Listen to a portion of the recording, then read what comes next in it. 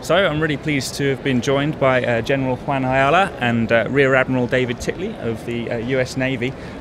Rear Admiral Titley, you're the Oceanographer of the US Navy and also the Director of the US Navy's climate change kind of area. How do I put that into an official title? Yes, that's actually perfect. I run the task force on the Navy's climate change. Actually, I don't really run it. What I like to say is I have two people who work for me, but about 450 people over 125 organizations in about 8 different countries who work with us on task force climate change. And it's not kind of the average stereotypical attendee of a climate conference to see two military figures with badges and especially a Marine. And a Marine. Yeah. Why is the Navy worried about climate change? Well, it's a great question, and we're very, very happy to be here as part of the United States delegation because we can get the message out that climate change is, amongst other things, a very, very critical national security issue. I'll just speak from the Navy perspective, but when you take a look at the changes that are happening in the Arctic right now, the opening of what our Chief of Naval Operations calls the Fifth Ocean, that has huge changes on world trade, it has changes on resources, fishing, hydrocarbon extraction, tourism, that all brings national security implications. Sea level rise will create not only massive infrastructure challenges, but the potential for migration, saltwater intrusion, changing agriculture. And then I'll just finally talk about ocean acidification. As the carbon dioxide through a chemical reaction causes the ocean to become slightly more acidic, that changes the whole potential for how the ecosystems interact in the ocean. Why do we care? Well, about 1 billion people get their protein from the ocean. If they cannot get that protein from the ocean, that we believe will be a tremendous accelerant to instability, which in turn will cause basically bad things to happen. And is this something that we're seeing now and that people are worrying about now, or are you planning for the future? Well, we're always planning for the future. I work at the United States Southern Command, and we partner with approximately 31 nations in the Caribbean, in Central America and South America. And as the Admiral stated, instability is a big issue because instability crosses borders. Climate change can cause food scarcity, food insecurity. It can cause demographics to change, population pressures on countries that are not as developed. And so in order for us to mitigate this, we at Southern Command reach out and try to partner with militaries on preparing them in advance for this. Disaster relief, whether it's a natural disaster or one caused eventually by climate change. And we're always reaching out within our own government, our Department of State, Department of Energy, within our own federal U.S. government, to reach out as a whole of government to our partner nations in order to mitigate the changes in climate, because a lot of the changes are not good, as the Admiral was stating. And so they affect stability, and stability eventually affects the well-being of all of us in this hemisphere and around the world. But this is a hugely divisive issue still, isn't it? Especially in American politics, whether people believe in climate change, whether it's actually happening, whether it's man-made. Why isn't the Navy kind of having this debate internally? Why is the Navy just getting on with it? Well, there's a couple reasons, and anybody who's sort of ever been in a hierarchical organization, whether it's military or civilian, kind of understands that, if your boss is interested, you're fascinated, at least if you want to keep your job. So leadership starts at the top, is what I'm really trying to say, and I can tell you that really starting from our President through our Secretary of Defense, and you can read his words in the Quadrennial Defense Review. It sounds like a bureaucratic document, but really what it is it lays out the foundation for the way ahead for our Department of Defense for the next 4 years. And in it, for the first time, it talks about how important climate change is to national security. So then you come on down to the senior admiral in the United States Navy, Admiral Gary Roughead. He frankly hired me to do this job to look at climate change. And our Secretary of the Navy has really shown tremendous leadership by, amongst other things, looking at how can the United States, the Naval Service, which is the Navy and the Marine Corps, reduce its carbon footprint by 50% by the year 2020, and that is relative to a baseline from the early 2000s. So leadership starts at the top, so that's one way. The other way when I talk to people is I say, just look at the facts. don't worry about projections, don't worry about the IPCC. Let's just look at the facts. And in the military, we're trained to look at the world as it is, not maybe as we wish it was, but just what are the facts. And the facts show the ice is melting, the glaciers are melting, the ocean is acidifying, the oceans are warming, the atmosphere is warming, precipitation is changing, storms are becoming stronger. All of those, if there was just one of those happening and none of the others, there'd probably be a lot of plausible explanations. But when you look at all of those changes, it just comes down to pretty simple physics, that nobody has a better explanation than human-caused global warming for these changes. So that's kind of where I start. And if people want to listen, that tends to be a reasonable argument to start a discussion with. And the kind of worst case scenarios of climate change, and indeed the current trajectory that we're on for warming, if these negotiations don't succeed, is kind of 4 to 5 degrees, and scientists suggest that there's real major consequences to that.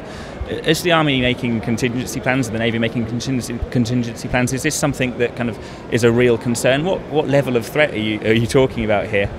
Well, I will tell, and I echo the Admiral's words. I mean, we're going to follow our civilian leadership.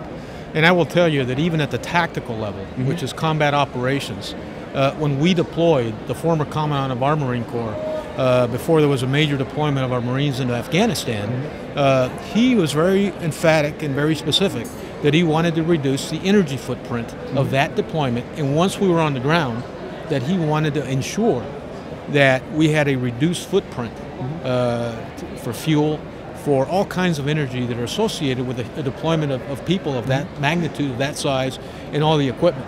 So I think that we are very proactive. I think that we are very energetic in this endeavor, and I think we're very serious. And I think it should not be any surprise to the public that we take this seriously, and we do. And we're moving forward. We're not going to stop. And is this all about climate change? Because actually, lots of the kind of the consequences, or lots of the decisions that you'll be making as a result of your concerns about climate change, presumably make a lot of sense with regards to other national security concerns. So whether that's energy independence, or whether that's kind of not relying on specific other countries for your sources of energy, are there broader benefits to the kind of changes that you're making? Absolutely. You've touched on something very, very important. And the main reason the United States Navy and Department of Navy are looking at the energy energy efficiency is just as the General said. It is to improve our combat readiness. It increases our tactical flexibility at that unit level. It also reduces our strategic vulnerability at a national level. And oh, by the way, it happens to reduce our greenhouse gases. So it is a tremendous co-benefit, if you will.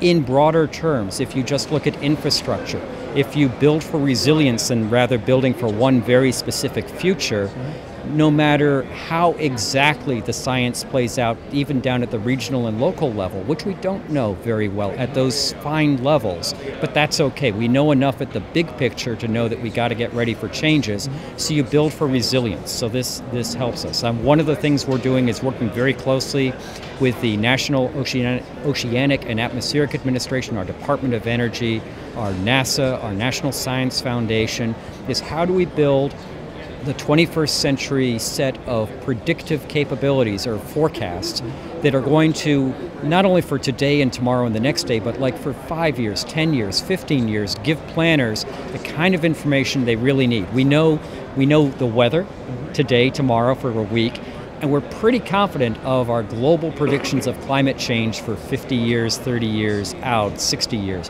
What about in between? Because if you ever have to build a budget and put real money or resources, you care about that sort of that in-between time. So we are going to use, as the General said, a whole-of-government approach, not just Department of Defense, but a whole-of-government approach to really try to tackle that. And we think that will also help to move the conversation along in a very constructive manner. Let me just add on to that. We're never the lead in the Department of Defense, but we support all the agencies that the Admiral spoke about. And the other thing we do, especially the combatant commands, the 5 geographical combatant commands, is we partner with other nations so they can see, so they can mitigate the effects of climate change like we're doing. This is a global issue. It's not just the United States. So we partner with them we exchange information. We try to be as interoperable with them and as transparent, so that they can also take that, especially military to military, which is what we can affect the best in order to move this forward. And is there a limit to what you can achieve? Because let's face it, war is never going to be environmentally friendly, is it?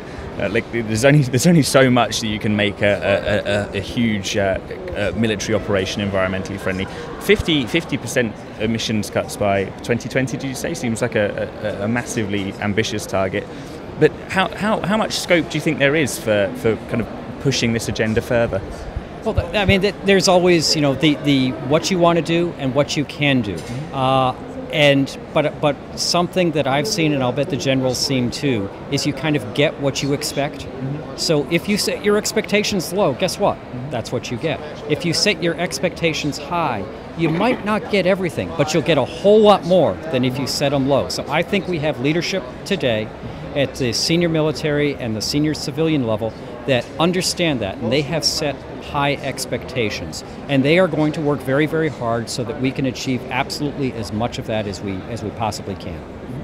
And is it your feeling that this is very closely linked to the civilian kind of leadership in the US? Is this something that's going to be a passing phase, perhaps, when the next civilian leadership comes in, or do you think now that the security threats are so kind of firmly recognised at a military level that actually it's coming from the bottom as well? Sure. I'll also like the general to comment on this, but just one of our guiding documents in the Navy, and this is really signed by the senior Navy guy, who's Admiral Roughhead. It was signed at the time by the Commandant of the Marine Corps and the Commandant of the Coast Guard. So it's really the United States Naval Services in October of 2007, which is, 15 months before President Obama took office, specifically said that climate change was one of the drivers of the 21st century. That predated this administration, so I believe that the Department of Defense recognized this, and of course, the role of the administration, because we serve our civilian leadership, that will always be an influence. But I get back to, we have to look at the facts on the ground, and the facts on the ground is the climate's changing.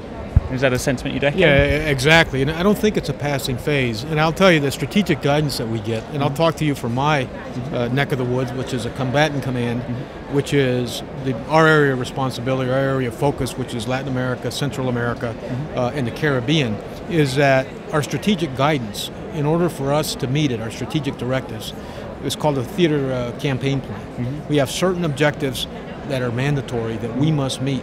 One of those, and this is a permanent document that's changed every so often, but it's really very flexible, was climate change. And looking at climate change, I don't think it's a passing phase, and I think I agree with the Admiral. It's the facts are the facts. We're going to have to look. The sea is rising, the polar caps are melting. The littorals, which is where most of the world's population lives, is beginning to get flooded. They're going to have to move eventually, and all this might cause instability. So we might turn a blind eye to it, but the facts are the facts, and I think we're going to have to deal with it. The facts are the facts, and we're going to have to deal with them. Maybe that's an apt note to leave it with. Thank you very much both for joining me. It's been a fascinating discussion. Well, thank you very much. Thank you. Thank you. Appreciate it.